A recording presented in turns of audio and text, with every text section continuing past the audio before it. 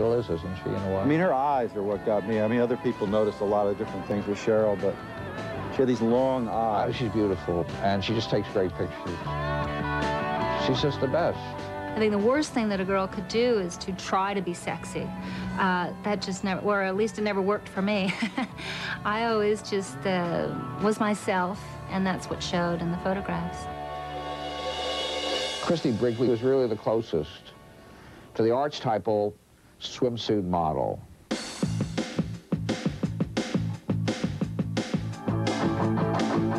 Christie would walk into her room, it was like a 1,000-watt bulb taking off.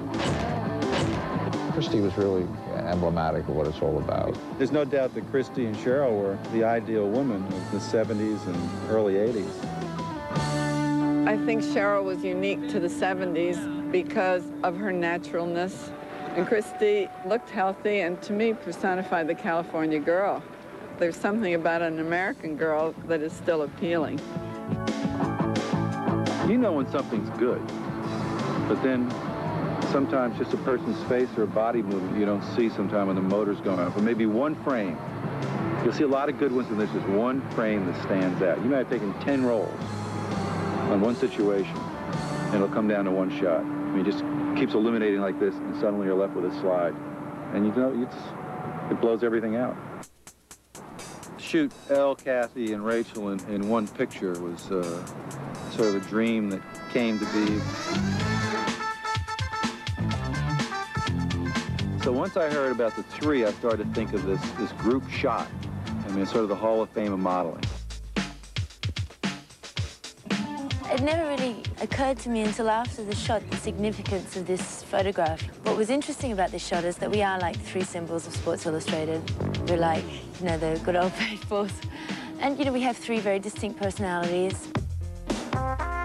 It was fun working with Rachel and Elle. Rachel's beautiful. She's got this, you know, full head of blonde hair, and she's very healthy, and she's very animated. This is the first time I've worked with Kathy. She has that touchableness and reachableness that I think people out there really love, you know, and that draws people, and it really comes through on her photos.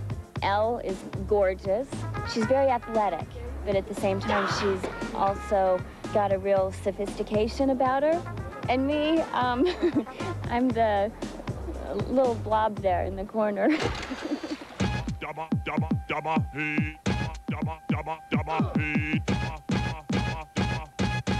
You do some shoots with swimsuits, you stand there and just do whatever, but in Sports Illustrated, you try and make the pose different. You try and bring in new stuff all the time. I don't know, make it something a little bit more intimate and brings that person into the people to you.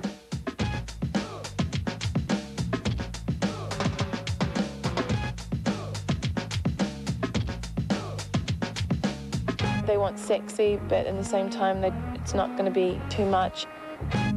You look for something that's alluring, a little tease. I don't like to use the word sexy because I try not to think that way. I like alluring because to me, the connotation is that there's something very special that you want to find, whereas sexy is right in front of your face. Next, the outspoken Rashumba.